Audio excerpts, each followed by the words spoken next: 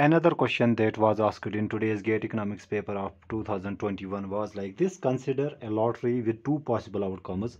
100 rupees will be received with probability 0.6 and 50 rupees will be received with probability 0.4.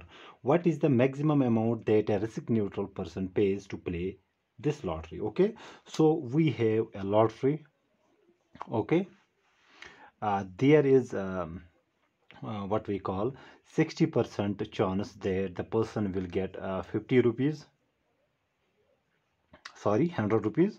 Okay, and also there is a 40% chance, 0.4, that means 40% chance that he will receive what we call 50 rupees. Okay, so a person is being offered a lottery in which 60% chance is that he will receive or he will win 100 rupees and 40% chances are that he will win 50 rupees. Okay, we are being told what is the maximum amount that a risk neutral person pays to play this lottery. Okay, how much money that this risk neutral person is willing to pay to play this lottery. Okay, it is actually very simple.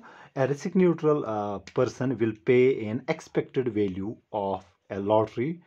Okay, so the maximum amount that a risk neutral person will pay to play this lottery will be equal to the expected value of the lottery. Okay, so let me write it here.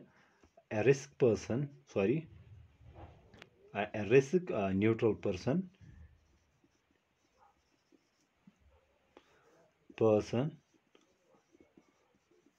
will pay expected, what we call a expected value of the lottery. Okay, so a risk person a risk neutral person will be willing to pay expected value of the lottery. And what is the expected value of lottery? Expected value of the lottery is simply when we multiply each probability, or what I can say here, when we multiply each outcome with its corresponding probabilities and sum them out, we get the expected value. Okay, so that means 0.6 into 100. That means when we multiply each outcome with its associated probability and sum them out, and here we have a 0.4 into 50. Okay, this very amount of money that a risk what we call neutral person will be willing to play this lottery. Okay, so 0.6 means 6 upon 10 into 100 plus this is 4 upon 10 into 50.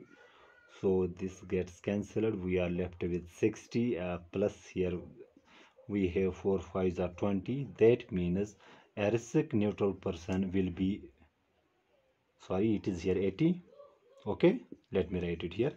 A risk neutral person will be what we call willing to pay 80 rupees to play this very gamble or lottery. Okay, so the correct question, it was actually numerical ability question like this, numerical question. So let me write it here. So it was here 80. Okay, so 80 rupees is the maximum amount that a risk neutral person would have been willing to play this lottery. Okay, thank you.